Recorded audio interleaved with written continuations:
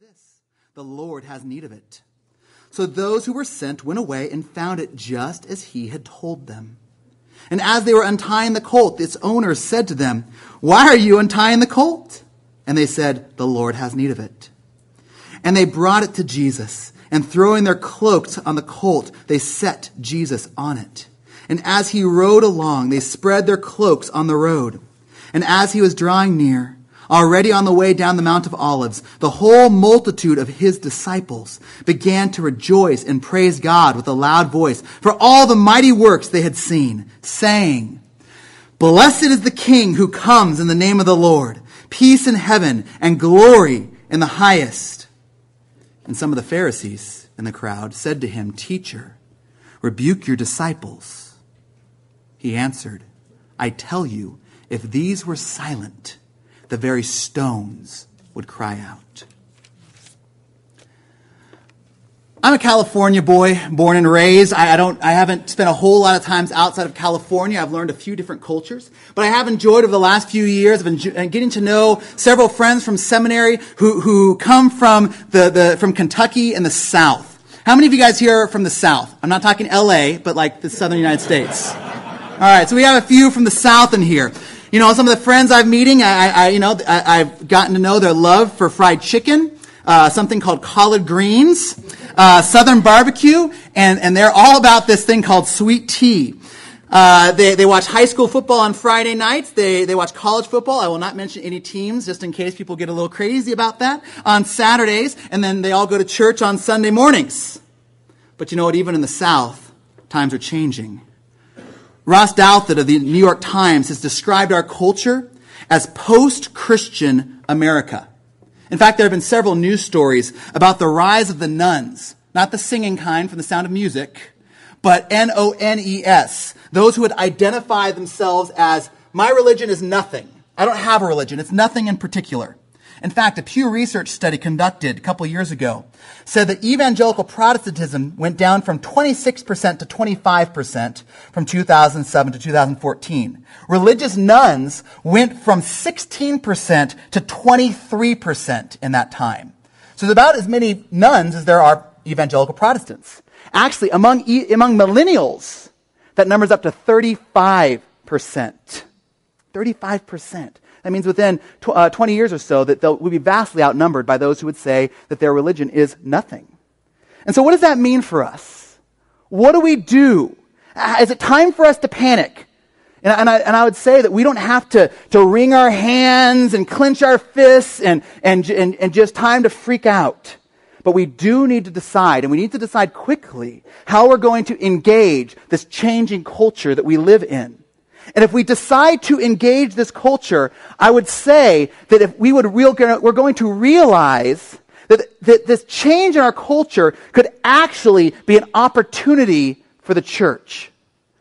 Russell Moore, the president of the Ethics and Religious Liberty Commission of the Southern Baptists, who in his wonderful book Onward, which I highly recommend, he says this, that the marginalization of Christianity may be bad news for America as its influence wanes, but it can be good news for the church. He says it's good news for the church. See, 1 Peter 2 calls us as the church strangers and aliens, that we should be strange to the culture around us. And you know what? We are strange if we believe what the Bible says to the culture around us, right? We believe in the dignity of every human life, from the womb to the Alzheimer's ward to the cemetery. We believe that marriage is created by God and between one man and one woman for a lifetime. We believe a lot of strange things about justice and sexuality and family and children and a host of issues. But I'll tell you what, my friends, we're much stranger than that. That we celebrate today on Palm Sunday. We read the passage in Luke 19.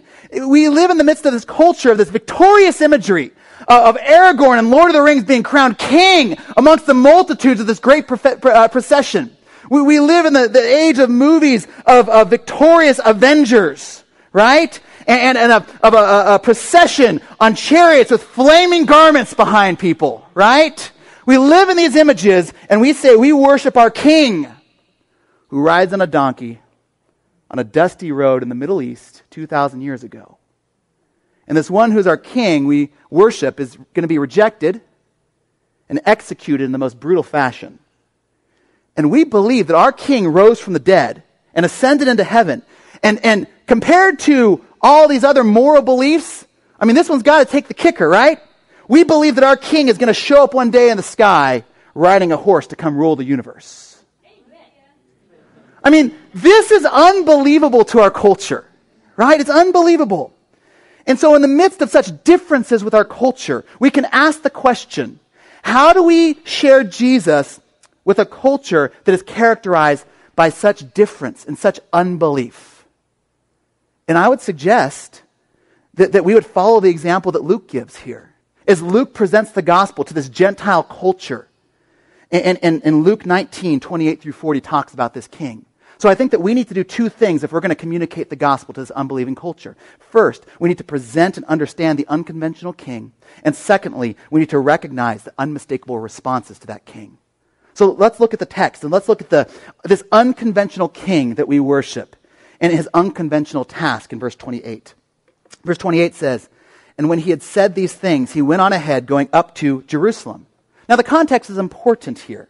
See, all the way in the whole second half of Luke, since chapter 9, verse 51, Jesus has set his face towards Jerusalem. The whole purpose of Jesus in this whole second half of Luke was to get to Jerusalem. He was focused on this divine task where he was going to be king and savior.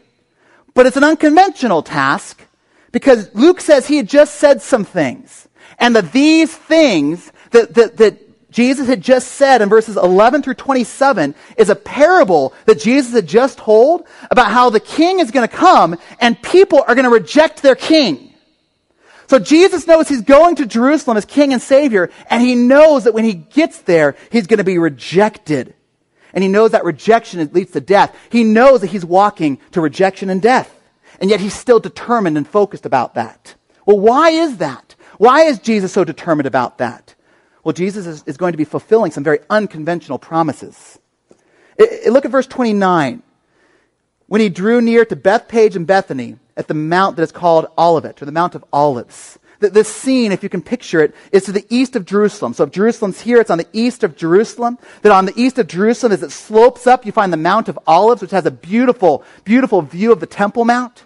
And then beyond that, about 3/5 of a mile, you find Bethany and Bethpage. So it's a little bit less than a mile away as you approach the eastern approach to Jerusalem. And as they approach these towns, Jesus talks and gives some instructions to his disciples to go get this colt.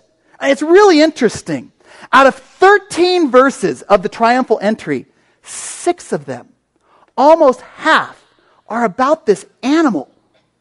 And Luke just gives us all these details about this animal. In fact, Luke doesn't give us a bunch of details that I personally wish he would have given us. Questions as I read the text, I would ask. I would say, who were the 2 disciples that went? I mean, was Judas one of them? It would be interesting, right? Were they part of the 12? Were they other disciples? Which village did they go to? Here's my biggest question for Luke. Why were people just letting him take their animal? The Lord has need of it. Okay, so do I.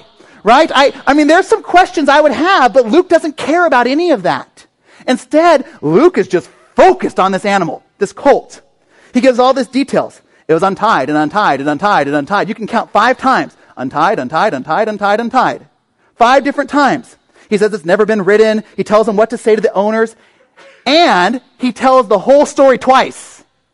If I was writing this book and trying to condense things and get it into the hands of people to hear about Jesus, I would just say, here's what Jesus said, and give the details and say, it's exactly what happened, right? But he goes through the whole story again, showing exactly what happens with this animal. Luke wants us focused on this colt. Okay, what's a colt, right?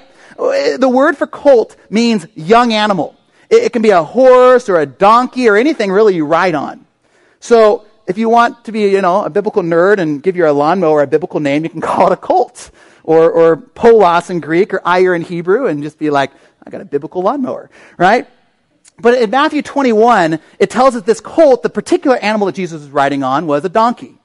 And Luke calls it a colt because Jesus was going to ride on it. And Luke shows us that Jesus is very intentional about getting this colt. I mean, think about it. For miles and miles and miles, Jesus has been walking to Jerusalem, right? Miles, all through Galilee, all through Judea, Jesus is walking to Jerusalem. And then the very last 3/5 of a mile, he wants to ride. I mean, what is up with that, right? This is a very important symbol for this last 3/5 of a mile. And then we see again that Luke tells us this twice. This is very important. Now, Luke doesn't make it clear, is this Jesus supernaturally, because he's God, he knows all things, supernaturally knew what was going to happen, so he tells the disciples all the details to get the colt? Or was Jesus so intentional that he kind of set all this up beforehand to make sure that this happened? I don't think Luke tells us. I don't think he's concerned with that. But I think that he kind of presents the situation and says, you can draw your own conclusions. Personally, I think that it's supernatural because he does say it happened exactly as Jesus said. But here's the point. There are pages and pages in the commentaries I read about this debate. And you read the text, and Luke doesn't care. What Luke is saying, Jesus wants this colt. This colt was very important for Jesus. So we got to understand why. So why is this colt so important? Well, first of all, it's a symbol of kingship. If we were to look back in 1 Kings 1:33, we see that when Solomon was going to be coronated as king, David instructed for Solomon to ride in on his, take a guess, colt, his donkey, right? And so Jesus is going to ride in just like Solomon. He's going to be a king just like Solomon. But it's better than that, greater than that. That David and Solomon pointed to a greater king that was coming. Turn in your Bibles back to Zechariah chapter 9. Zechariah chapter 9. It's near the end of the Old Testament. Zephaniah, Haggai, Zechariah, Malachi. So if you find back to Matthew and go back a couple books, you'll find it. Back to Zechariah chapter 9. Chapter 9 in Zechariah begins with judgment promised on Israel's enemies. And it ends with the promise that Yahweh, God, is going to come save his people. And then it says that this king that Yahweh is going to send to save his people is going to come in just like Solomon in 1 Kings 1. Look at Zechariah 9, verse 9. Rejoice greatly, O daughter of Zion. Shout aloud, O daughter of Jerusalem. Behold, your king is coming to you. Righteous and having salvation is he. Humble and mounted on a donkey, on a colt, the foal of a donkey. In Zechariah 9, we have this picture of a humble and gentle king who is also victorious. He's bringing victory. He's a king. He's bringing salvation, but he's also humble. And he's going to bring the peace and prosperity of God with him. That's the hope of the whole Old Testament. I talked about that a couple weeks ago. The whole Old Testament, they're waiting for this promised king to come and bring righteousness and justice where peace would reign and the knowledge of God would fill the earth. That this is that king that was coming. He was going to bring salvation, we see later in chapter 9. He's bringing this hope of this new creation, almost like a new Eden. He's going to fulfill all the promises of Abraham there in verses 16 and 17. And this is what Jesus and Luke see that Jesus is doing in the triumphal entry. Look at all the parallels with Luke. It's not just a colt, but later we see that word mounted on, the same thing as Jesus, and also that people would rejoice at this. That what we see is that what's taking place in Luke is that Jesus is intentionally, on purpose, reenacting this prophecy from Zechariah. And he's identifying himself with the king. Jesus is saying, I am the one that's promised. I am the one that the whole Old Testament promised. I am the one who brings peace and justice and righteousness to the world. That Jesus is this king. He's the Davidic Messiah. And he's a king, though, not just in victory, but he's also a king that comes humbly in meekness to serve. We see these unconventional characteristics of Jesus in this prophecy. He's victorious, but he's also humble. Look back in Luke. Look back in Luke with me at verses 35 and 36. Luke 35 and 36. Where it says, and they brought the colt to Jesus, and throwing their cloaks on the colt, they set Jesus on it. And as he rode along, they spread their cloaks on the road. I want you to picture in your mind what's going on. People are literally taking off their jackets and their cloaks, and they're laying them on this donkey. They're laying them on this dusty road for Jesus. Right? Jesus is someone of massive importance for them. I mean, the closest thing I could think of to compare it today is a red carpet. If you're an Academy Award person, I'm more of a Super Bowl guy. But if you're an Academy Award person and you watch that, the people that walk that red carpet, they get interviewed and taken pictures of, they are special people in our culture. Whether they're special people in general, I don't know. But they're special people to our culture, right? As they walk that red carpet. And it's kind of like that, except it wasn't a red carpet, it was a bunch of clothes. But it's kind of that idea. But if you contrast that, it is very different at the same time. Compared to a red carpet, or in those days, a Roman emperor entering a city, or things like Aragorn and the Lord of the Rings, or things like the Hunger Games and the chariots of fire, or the clothes of fire on chariots, it is very different. Because he's not just a Messiah of raw power, which is what people were expecting, but he's a Messiah who's going to come humbly, and he's going to come to serve and even to die to serve people. See, we see these unconventional characteristics of Jesus. He's the king that's promised in the Old Testament. He's like Solomon. He is triumphant. And at the same time, he's the humble king. He comes with meekness and humility. He's on a donkey and palm branches instead of trumpets and red carpet. He's triumphant and he's humble. And that's the picture that Luke gives us that we need to understand about our king. And this should tell us two things. First of all, it tells us something about the nature of Jesus' kingship. Jesus came as a humble king riding on a donkey. I mean, if you really think about it, the triumphal entry didn't seem too triumphal if you were there in human terms, right? And if you're here this morning and you're not a Christian, I would first love to say, welcome. We are glad that you're here. You are welcome here to come, and we'd love to share about this Jesus that we're talking about with you. But I can understand how some of the things we're saying may seem strange to you. That there's this Jesus that we're talking about, the one that Christianity is named for, the one that all these people were singing songs about, right? That we call the Savior is this guy that's just riding on a donkey 2,000 years ago. I mean, it doesn't seem too impressive, right? And I kind of get that. I had a friend in college, his name was Mike, and he had a Jewish background. He wasn't a practicing Jew, but he had a Jewish background. And I remember talking to him about Jesus. And he said, Craig, I'm not impressed. I mean, you know what? In the stories in synagogue growing up, we're talking about guys calling down fire from heaven and parting the Red Sea. What's up with this guy on the donkey? Right? It's just not too impressive. He's like, if I saw Jesus do that, or one of his followers like you, go do that in the square at the college? All right, sure. I'll believe. It just doesn't seem too impressive. And I can understand how you could struggle with that if you're here and hearing about this Jesus and hearing him described and going, I don't get it. But see, what you have to understand about why Jesus was coming. You have to understand about the nature of our human problem and the plan that God was bringing salvation through Jesus. See, you have to understand that God is the creator of all the universe. He created it all. He created you and me. And yet, we live as if we want to kick God off the throne. We live as if there was no creator. We live as if God is not as important as what I want. In fact, often I want to be my own God. That's the epitome of what the Bible calls sin. We live in this sin, this rebellion against God, which makes it an infinite offense because it's against an infinite holy God, which means we should have to bear an infinite penalty if we have to be punished ourselves for that sin. But then the reason that Jesus was coming is he had to come humbly, because the only way for us to be reconciled to God, the only way for us to be saved is if Jesus paid the infinite sacrifice for our infinite sin.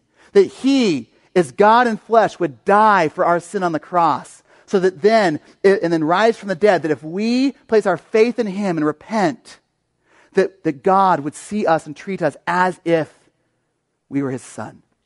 That's why Jesus came humbly. So that we see that on the cross, his moment of his greatest humility was his time of most triumphal victory, right? That we celebrate his humiliation this week because it brings about his exaltation. There's a few years ago, the New York Times wrote an article saying, what's the big deal about Easter? I mean, Christians believe on Easter that Jesus ascended into heaven. What's the big deal about that? And they had to write a response saying, we were wrong. That's not, because it's not about when Jesus ascended to heaven. It's about Jesus rising from the dead to show that he has paid the penalty for our sin so that we can have salvation. We can have eternal life now. We can have life of eternity now. And he did ascend eventually into heaven. And now the tomb is empty. Pastor Bob, I don't want to rob too much from next week, but the tomb is empty. And it leaves the question, what will we do with Jesus? You know, this picture of Jesus as humble and victorious also tells us something as the church. That Jesus' kingdom is here. It's triumphal. And yet Jesus' kingdom is not yet here. That we have to wait in humility. It's already, but not yet. So we have to live already, but not yet. I love what Russell Moore calls this. He calls this engaged alienation. That the kingdom is here. That we need to be engaged. We shouldn't retreat from being kingdom people and being salt and light in your friends and your family and your coworkers and the fellow citizens in our culture. We need to be engaged in it. See, right now, we can live as triumphal kingdom people, being salt and light in wherever we are in our lives. Whatever you do during the week, whatever you enjoy doing, sports or entertainment or drama or culture, or where you work in our community, or volunteering, or service, or parenting, or friendships, and the places we work and we eat and we live and we spend time. Wherever you go, you bring the kingdom. Because we are kingdom people. The kingdom is here. We have a message of the kingdom. See, as a church, it's good things we have all different kinds of ministries, but at times we don't need them. That we don't always need a ministry for recreational sports or drama programs or some forms of community service or social gatherings. Those can be really good things. But if we as kingdom people go and we love sports, and so you go play in a rec league and you play with people that aren't believers, you are bringing the kingdom for them to see and hear and taste and touch to them. Christianity is not a religion of come and see. It's a religion of go and tell. Right? That if you love to serve and you want to be involved and you have a heart for justice in our community, yes, there are things you can do through our church, but there's things you can do alongside of all kinds of people. Some of those atheists from our community, but you bring the kingdom there by the way that you serve and live. Right? By whatever interest you have, you can bring the kingdom there. That we want to be engaged. The kingdom is here, so we want to be engaged in our world. We want to be engaged, but we also realize that that's not our ultimate hope. That this world now is not our ultimate home. That we also realize that Jesus, we're going to humbly wait for his not yet kingdom that's coming. We can't accomplish all the things of heaven on earth. We wait for heaven, right? We wait for the new heavens and new earth. That we have to be alienated from the culture. Not distanced, but different. That we live as if Jesus is our king. See, if you're engaged in the culture, you're engaged in a community friendship group, but you act and live just like everybody else, then you're not living for the kingdom. But if you engage and focus on the not yet kingdom, you realize that if you go and you're playing sports, your ultimate goal is not to win the game. If you're involved in community drama and plays, your ultimate goal is not to give a great performance. Or if you're serving your ultimate goal is not just to improve our community or to gather with friends. Our goal is to honor the King, to share his gospel, to build his church by seeking the lost, to guard his name by living in a way to challenge false conceptions of what it means to be a Christian. That I would live engaged, but very alien, because I live as if Jesus is my King, because I believe in his glorious gospel. That's what engaged alienation is, living in the not yet and already. And that means that we have to really consider and even reconsider our time and our commitments and our hobbies. Do you and do I and do we as a church lived in engaged alienation? Are you engaged but very different to our culture? Is your workplace somewhere you just have to be every day? Or is your workplace somewhere where by the way that you serve and the way that you provide service for our community, that you see it as a way, I am loving my neighbors each and every day. And I'm going to work as if I'm filling the second greatest commandment to love my neighbors by the way that I work. And I'm going to live different than everybody else because I'm going to live with integrity. And I'm going to live, and you know what? That your boss says, no one ever confessed to taking an extra 20 minutes of lunch. I live differently than everybody else because Jesus is my King, right? Are your parents, are we talking to our kids and helping them understand how do we engage with the culture but yet be alien to the culture? How do they have friends that are non-Christians? Or how do they watch a movie or a TV show that's not VeggieTales, which VeggieTales is great, but how do you start to engage in other things but yet start to process that? Right? If they go over and hang out with a non-Christian friend, do you process, hey, what did you guys talk about? How is that different from what King Jesus says? Right? As you watch a movie, do you have the remote and you can just pause it? Wait a minute. How is that different from what King Jesus says? And if you can't pause it at the Met, I don't think they'll let you do that, then afterwards you say, hey, how is this different from what King Jesus says? Right? You ask questions about how the worldview is different there. Where does this movie believe that all of life comes from? What's that different from what King Jesus says? What does that movie view as the ultimate biggest problem in the world? How's that different from what King Jesus says? How does this movie say that all the problems of this world are going to be solved? What does this movie think where we all go when we die? And how is this all different from what King Jesus says? We're engaged, but we're alien, right? One last one is that we need to be thinking about our hobbies and our life outside the church. If we are involved with all the church in church activities and then involved with all other Christians all outside in church activities, then we're not living as God has commissioned us to live, right? That we need to start asking, what are my gifts and my joys and the things I love doing, and where can I do those in our community to be engaged and be a light for the gospel, right? Where are there areas of our community that have no gospel witness, no gospel testimony? And so how do I take my love for gardening or handyman work or sports, and how do I live it there? And how can I use what I'm interested in to be salt and light? Could you imagine the influence and the impact of our community, what our church would have on a community if we lived like that?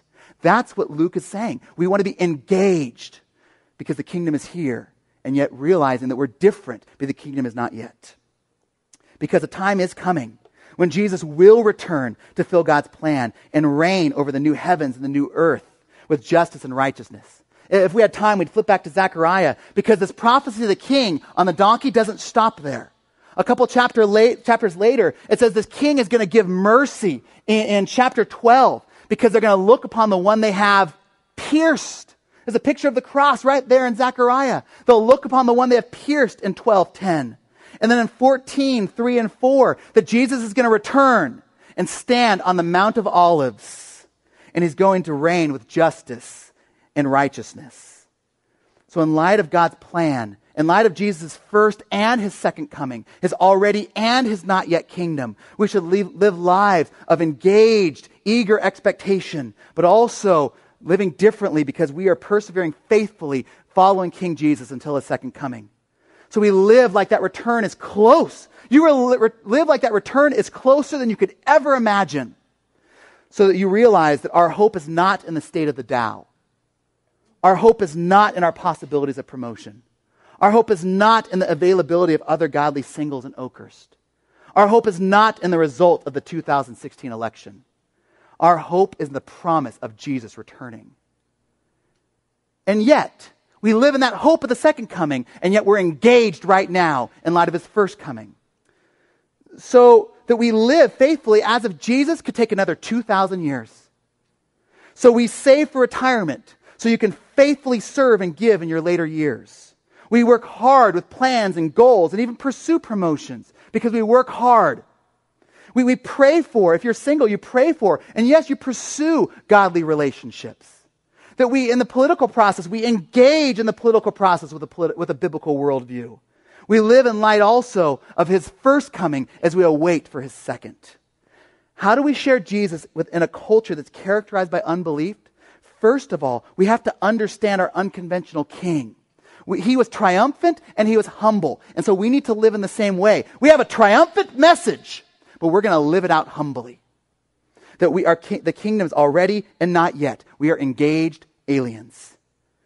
After that, secondly, as we engage, we need to recognize the unmistakable responses to the king. And the first response that we will see at times is praise and rejoicing. Look at verse 37, 38. And as he was drawing near, Already on the way down to the Mount of Olives, the whole multitude of his disciples began to rejoice and praise God with a loud voice for all the mighty works they had seen, saying, "Blessed is the King who comes in the name of the Lord, peace in heaven and glory in the highest." So Jerusalem is in sight. The disciples began to praise and rejoice in God.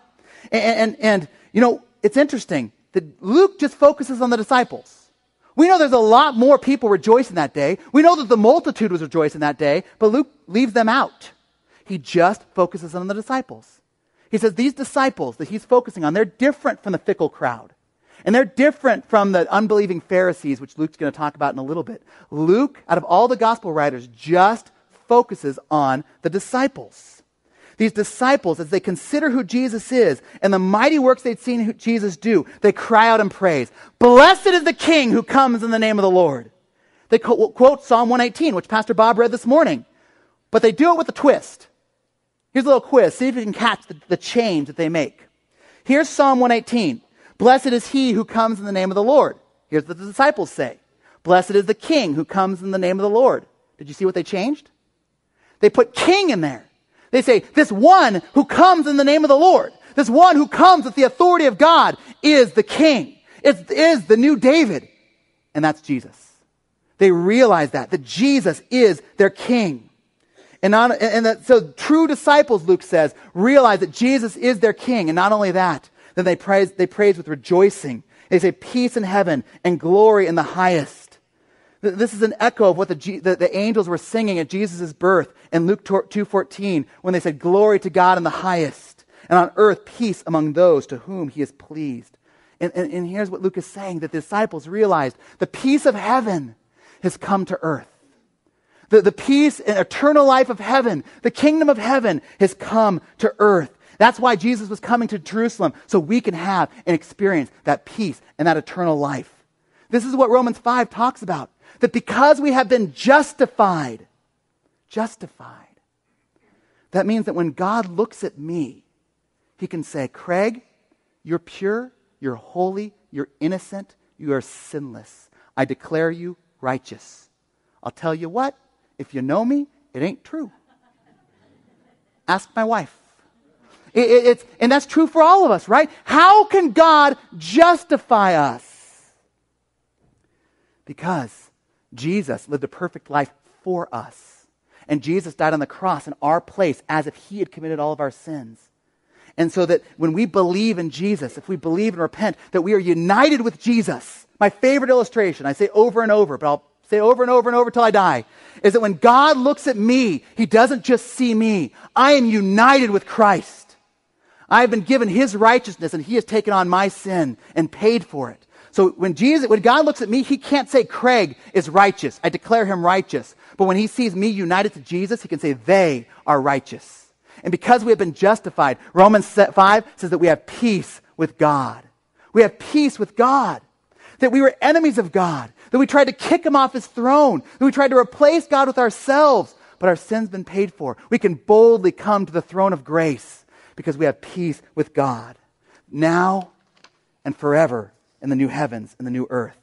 And Luke, I think, is hinting, saying, if you're a true disciple of Jesus, he is more than your king. If you understand this peace that Jesus has brought, he is your treasure. I think the disciples, they had times of knowing and unknowing, but at times of glimpses of knowing, they understood this. In John 6, after the multitudes left Jesus, they got their all-you-can-eat buffet at the feeding, and Jesus said some hard sayings, and they abandoned him. And Jesus looked over to the disciples and he said, "Are you going to leave too?" And they said, "Where shall we go, Lord? You have the words of eternal life. And we have believed and come to know you are the Holy One of God." They're saying, "Jesus, where else would we go? Where else would we find anything better than the eternal life you give? You are our treasure." I've heard John Piper say that when he invites people to accept Jesus, to become Christians, that he asked them if they would be willing to accept Jesus as their Savior and as their Lord, and he adds on, as their treasure. And I think there's something incredibly biblical about that. I think that Luke is pointing to the disciples were treasuring Jesus. That if you understand who Jesus is, and you understand what he did for you, and you understand the peace and eternal life and salvation he offers, how could he not be our treasure? Right?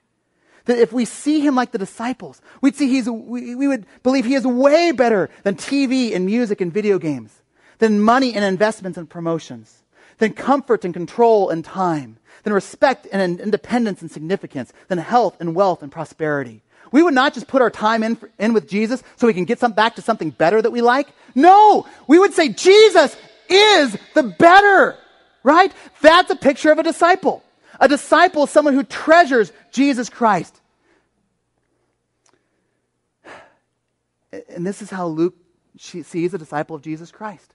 Someone who believes and treasures Jesus as King. And if he were standing right here, I think he would ask us, is that us?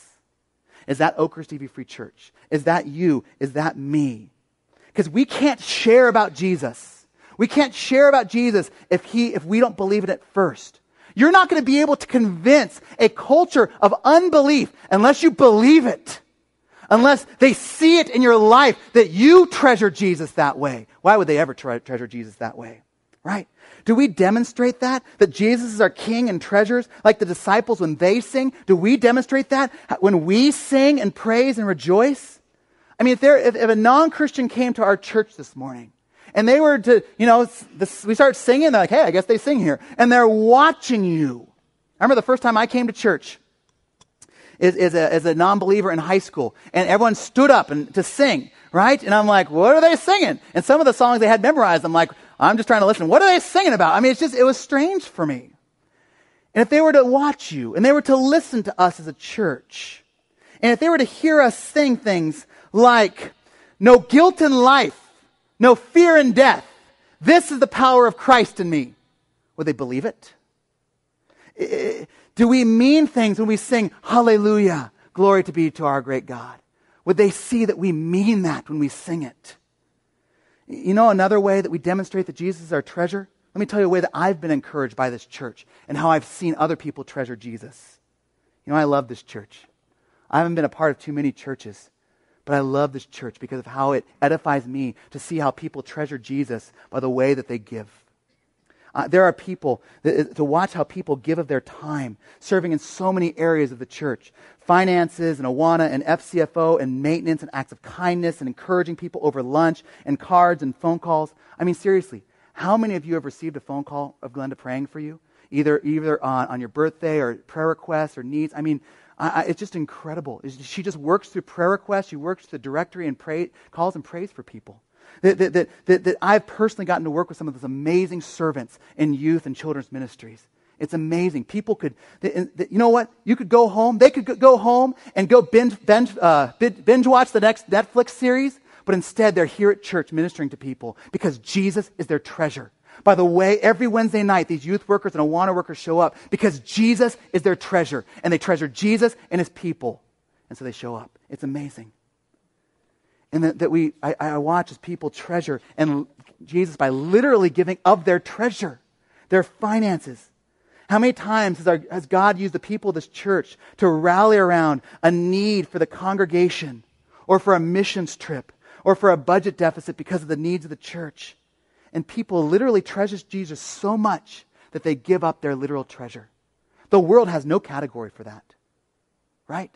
The world has no category for that.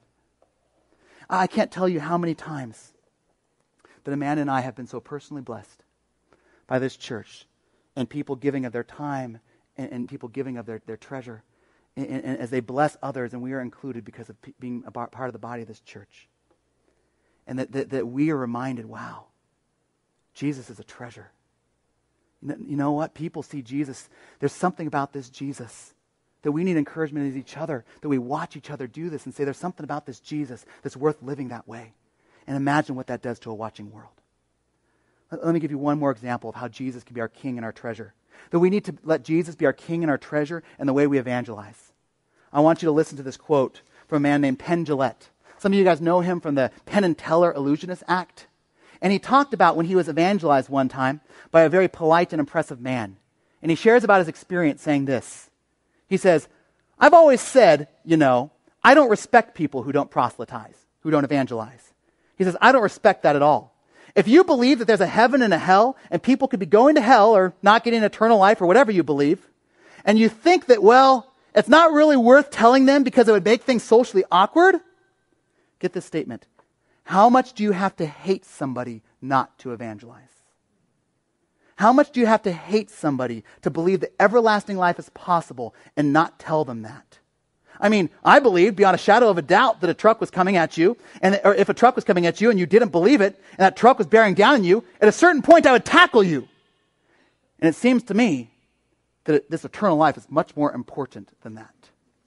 I'll tell you what, I think this atheist, Penn Jillette, understands Christianity sometimes better than I do. Right? How much do you have to hate somebody to believe that everlasting life is possible and not tell them that? Do you believe that Jesus is your king? Do you believe that he is your treasure? Do you believe that he is the source of everlasting life? Penn Jillette may disagree with you, but he will respect you for telling him that. How do you share Jesus with a culture that's characterized by unbelief? You have to believe it yourself first. You have to believe that he's your king and treasure. And then you have to be prepared that some people are going to rejoice with you and some people are going to reject you. That's what happens, right? Last two verses here. Verse 39.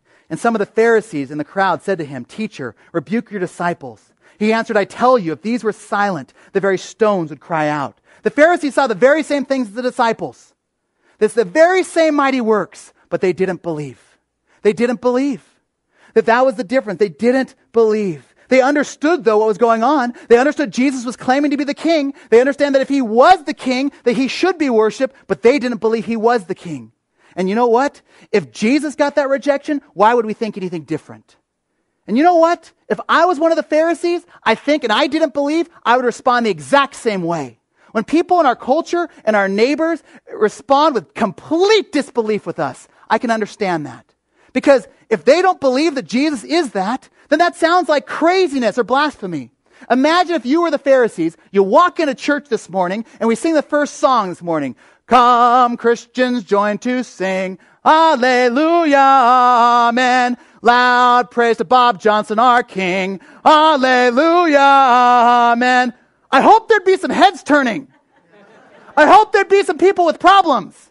And that's what the Pharisees think is going on. So they're upset and they say, Jesus, stop this. And how does Jesus respond? If they are silent, the stones will cry out. Now, people think this could mean different things. That maybe out of Isaiah 55, Jesus is saying that literally, Isaiah 55 says the mountains and hills will cry out, that the creation is rejoicing at this day. If the disciples don't rejoice, the creation will. And that's possible. Some people think that Jesus is quoting Habakkuk 2:11, which is judgment on the Babylonians for their sin. And he says that the stones will cry out against the Babylonians to warn them of the judgment because of their sin. And some people think that that's what Jesus is talking about. And you know what? I think it's both. I think Jesus is saying that the stones are going to cry out both ways. Jesus is the Son of God, sent to earth to save us from our sin, to save us from Satan, to save us from death. And all the miracles and the resurrection is going to testify that this is the King. He is the Savior. And that, you know what? That we rejoice with creation. But if we don't rejoice, that even the creation will warn us of the dire choice we are making not to believe in Jesus. We see these two types of people, two different responses to Jesus. And there's no third option for Luke. You may say, there has to be a third option. I mean, I don't believe in Jesus, but I'm not just completely in unbelief. There's only two options. You may struggle with this and want a third option, but there isn't. Jesus claims to be the only king, the only savior, the only way to God. And our culture would say that's so close-minded. That what about other religions and philosophies? You know what's helpful for me when I think about that? Is something Tim Keller says when he encounters that question. He says, every other religion has prophets and teachers that say they are the way for you to go find God. Jesus is the only one who says that he's coming to you because he is God. And so, either Jesus is wrong. If Jesus is lying or he's a lunatic, he's wrong, then he's vastly inferior to all other religions and you should not believe. But if Jesus is right, then he is greatly superior and he is God. And if Jesus rose from the dead, the only one to ever rise from the dead, then it shows that he is who he says he is. Those are the only two options we have. There's no third option. You either receive Jesus as Savior and Lord and treasure, or you reject him in disbelief. And we have to leave people with the option or question, what will you do with Jesus? This morning, if you're here and you've never responded to place your faith in Jesus Christ, please come talk to one of us. Talk to me. Talk to someone in our church. Talk to the person who brought you. We're not going to force anything on you. We would like to introduce you to this Jesus and help you see why he is worthy to be your King and Savior and Lord. In church, there's an important lesson for us here as well. If Jesus was disbelieved and rejected, we should expect to be sometimes as well. But think about Jesus' reaction to those who disbelieve, right? When they disbelieved, did he try to argue with them, force them into a positive response? No, right? He lays out their responsibility and says, you got to make a choice, right? Here's the truth. What are you going to do with it? There's no third option. But at the same time, did Jesus, when they were not believing, just write them off, say, nah, forget you? No. He appealed to them. He said, even the stones will cry out. Don't you realize the dire consequences of making this choice? And that's our work as the church. That we are to be God's witnesses, to call people to the responsibility of understanding Jesus and the choice that they have to make. That everyone's on this continuum from unbelieving to a point where they understand and may believe. And if we have 5 minutes with somebody, we want to walk them 5 minutes along farther. Little by little by little, we want to help them to understand, not force them. We want to walk with them, but also not write people off, but also warn them, call them of the dire results of their choices. So we want to be prepared for a variety of reactions to Jesus. Some will not believe, but we have to still speak the truth to them. We still have to love them. We still have to call them to consider that responsibility of the choice they're making, and then we pray for them and trust that God can work in their hearts. And some will believe, though. That's why we go out there. For the sake of his kingdom and his name, God will do miracles through us if we're just faithful to share his gospel. And that brings us back to the first question, right? As we close. How do we share Jesus in a culture that's characterized by unbelief? How do we respond and live in a post-Christian America? My friends, there's a lot of people out there right now that their response is to clench your fist and wring your hands and to shout at the rooftops. But that's not what Luke is doing here when he presents Jesus to a Gentile, unbelieving culture. We may not be the moral majority. In fact, I don't think we ever were. But as Russell Moore says, that we can be called the prophetic minority. We are a minority. Those of us who truly believe that Jesus is who he says he is, we are strangers and aliens here. We're very different from the culture. But we are not a minority who isolates ourselves. That we have a prophetic job as a church with a mission and a message to engage with. We're not kings. We don't have authority that way. But we are prophets with a witnessing job to tell of Jesus and his truth. My friends, there are 36.1 million nuns in America who are lost without Jesus, destined to spend eternity in hell.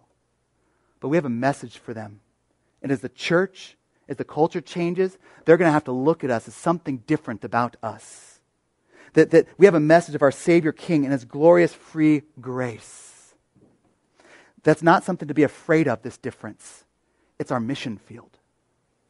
That we need to understand our unconventional King, who is both triumphant and humble, whose kingdom is already and not yet. So we live both engaged and as aliens. And we need to be prepared for the unmistakable responses to our King. Check your heart, do you live and act different, like Jesus is your King and treasure? You know what? Some people may reject that, and you're going to love them. You're going to speak the truth to them. You're going to continue to engage with them and pray for them. But you know what? Some are going to respond and trust Jesus. For the sake of God and his name and his kingdom, some will trust if we're faithful to share. So as we leave here this morning, let's go into our unbelieving culture and do what the God has called the church to do. Let's share the message of our unconventional King and fulfill the mission that although some will not believe, there will be those, for his name and the sake of his love for the world, that God will bring to belief and salvation. Let me pray.